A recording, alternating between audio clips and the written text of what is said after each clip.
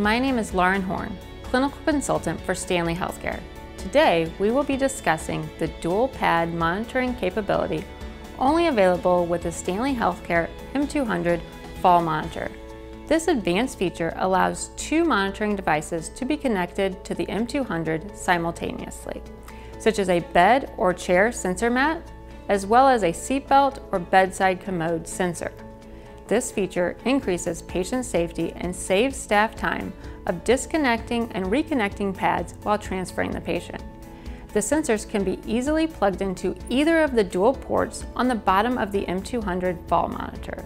In the event of connecting only a single sensor, either port can be utilized. Upon connecting the sensors, you will receive a positive confirmation tone.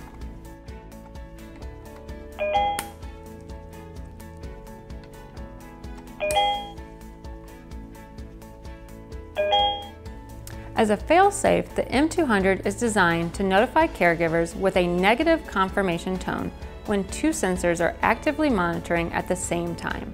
For instance, while monitoring a patient in the bed, if a visitor sits on the bedside chair pad, you will receive this negative confirmation indicator.